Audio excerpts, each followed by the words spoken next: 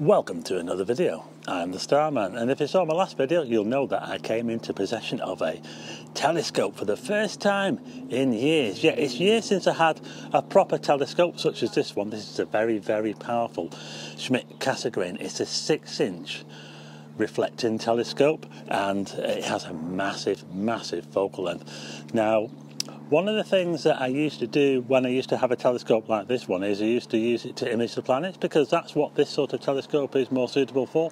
The planets, the moon, that sort of thing. It's also quite good for some of the more brighter deep space objects as well, like the Andromeda Galaxy and the Orion Nebula, and that's a subject that I want to come on to in this video.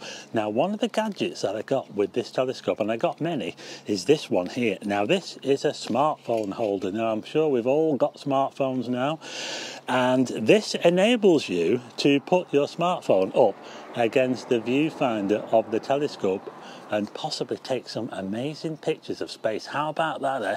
I mean, we're all used to using the phones now for taking photographs, but imagine pointing the camera up into space through the telescope. Can you imagine the sort of pictures that you would get? I managed to capture this image of the planet Saturn, and this must have been about 10 years ago, and I used an old iPhone 4 to take it, and I did it the same way. I just held up the phone and managed to get this lucky shot, and just look at that amazing shot there of Saturn. That was taken with a smartphone up against a telescope just like this one. Absolutely unbelievable. It's called afocal imaging, and it's where you put a smartphone or a small camera up against the eyepiece of a telescope, and it's the quick and easiest way, a quick and dirty way, should I say, of getting into astrophotography. It's a great way to start. It's fun as well.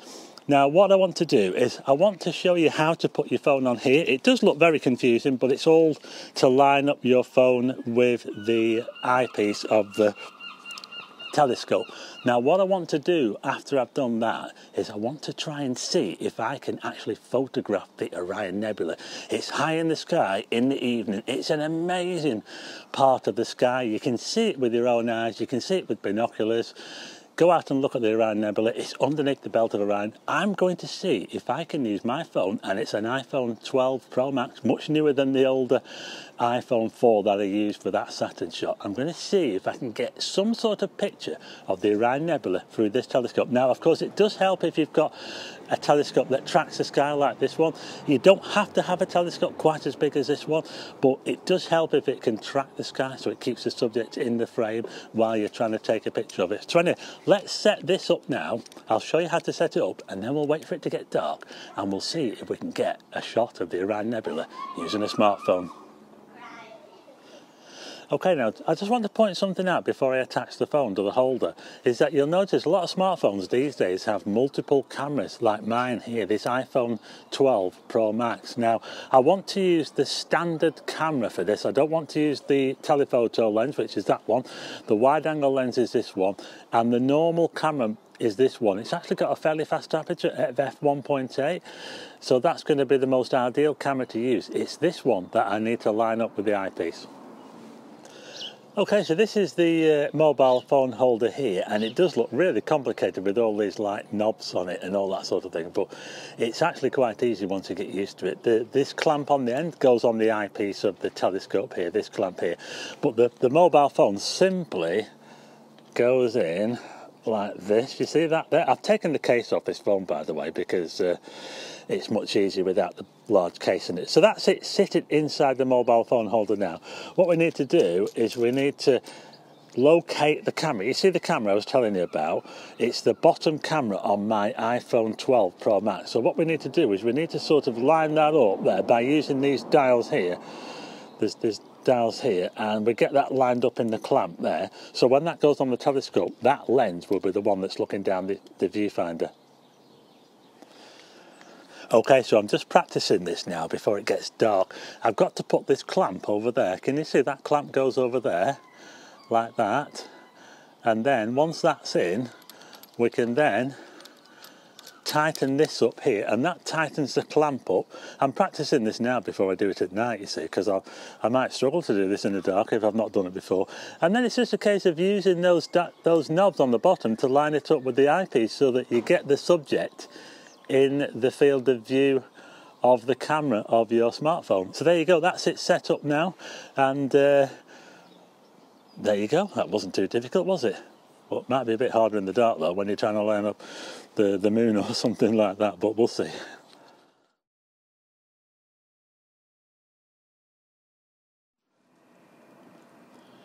Okay, so here I am now in the garden, and as if by magic, darkness has fallen.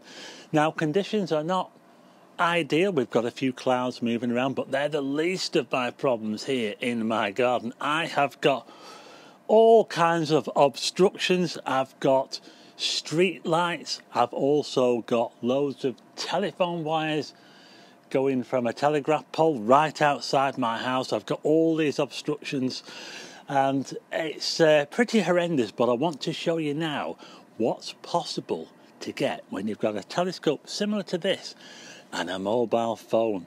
And like I said in the introduction, I've never actually used a mobile phone holder to take pictures of space before. This is going to be the first time. It's going to be really, really interesting. So I've got the holder here, and hopefully we'll be able to get a picture of the Orion Nebula. Let's try it, shall we? I'm getting all excited. Okay, now I just had the telescope looking at the moon there. It's just sort of got into a bit of a cloud there. So what I'm going to do now is I'm going to bring it back round to the Orion Nebula. So let's go into the menu here, and on here we should be able to find, on this controller here, we should be able to find the Orion Nebula. It'll be listed on here. I found it now. I found the Orion Nebula now. We're going to go to that now. It's going to slew round the scope slowly. Now I can't see the Orion Nebula at the moment. There's a big cloud moved in the way, but hopefully we'll get a chance to photograph it. I'll get to see it through the viewfinder first and check that it's there, and then we'll have a go at photographing it. Right, okay, so the scope is now lined up with the Orion Nebula, or at least I think it is. There's some cloud in the way at the moment, but when that cloud moves out of the way, I'm going to check inside the finder scope to check that the Orion Nebula is there. It should be, and what I'll do is I'll centre it up in the finder scope, and once that's been done, I'll be able to get it in the middle of the main scope, because the main scope has so much more magnification, so much more power than the finder scope. I might need to do a little adjustment to get it in the middle, and that's what I'm going to do. And once it's lined up in there, hopefully this cloud, it is moving out of the way, hopefully, I can then put my mobile phone holder on. In fact, I'll set it up now, put the phone onto the viewfinder there, and now I do need to tighten it up because it's very important. It's a bit wobbly, but once I tighten this up, someone's sending me a message as I'm doing this here, putting it on there, but hopefully, with any luck, we'll be able to see the Orion Nebula on my phone. Okay, so I've got the Orion Nebula centered in the field of view, and I've got my phone on here. I think we've got something down, I don't know if you can see, ignore this down here because that's the controls for the phone there. So it's only the bits up here that we're concerned about in this part here. We've got something there. Now if I could just adjust this just to see if I could bring those... Oh, look at this. Can you see that? We're starting to get something. Oh my goodness. Oh, look at that. Look at that. That must be it. That must be the Orion Nebula. Whoa, look at that. Let's try and take a picture, shall we? Watch this now. So, it's the normal camera lens on the iPhone, the bottom lens on this particular model, the iPhone 12 Pro Max, and I've lined that up, and I'm now going to take a picture, and it's going to take a long exposure of 5 seconds. Look at this now. Watch this. Oh my goodness. Look at that. Let's have a look at this picture now. Oh my goodness. Oh, look at that. Look at that. That is amazing. I cannot believe it. I hope you can see that. It's probably not coming over very well. I'm going to put a picture on the screen now of what I've just taken. That is absolutely incredible. Look at that. You can even see the trapezium. They're the 4 stars that are at the centre of the nebula, the Orion Nebula. It's even picked up those. Absolutely incredible. Okay, now here's another one that I've just taken as well. I managed to line it up a little bit. It looks like a globe, doesn't it? But that's the shape of the viewfinder. And just look at this picture of the Orion Nebula. Can you believe how good this is? I'm just using a mobile phone, using afocal, it's called afocal or afocal imaging, through the viewfinder of a telescope, which happens to be an SCT, a Schmidt-Cassegrain telescope, a very, very powerful telescope. And the Orion Nebula is one of the brighter nebulas in the sky. And just look at this picture, which I've been able to get with relatively simple equipment. I know the scope is pretty good scope, but it gives you some idea of what you can do with a mobile phone. It's absolutely amazing, isn't it? So there you go, how about that? Absolutely amazing. I managed to get an amazing picture of the Orion Nebula using just my mobile phone down the eyepiece of my telescope. Absolutely amazing. And as well, I think it's just an artifact of the viewfinder, how it made it looked a bit like a planet, didn't it? Like a little planet. I really, really like that effect. It's absolutely amazing. And I think I'll probably print that picture out because I'm so pleased with it. What I got, because I had no idea that I could get a picture quite as good as that. But there you go, folks.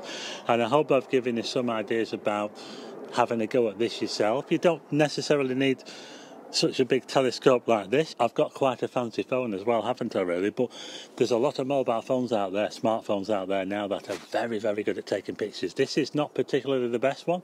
The Google phones are very good. The Samsung are excellent as well. So you can have a go with one of those and see what you get. Anyway, I hope you like this video and I'll see you on the next one. And don't forget to keep looking up.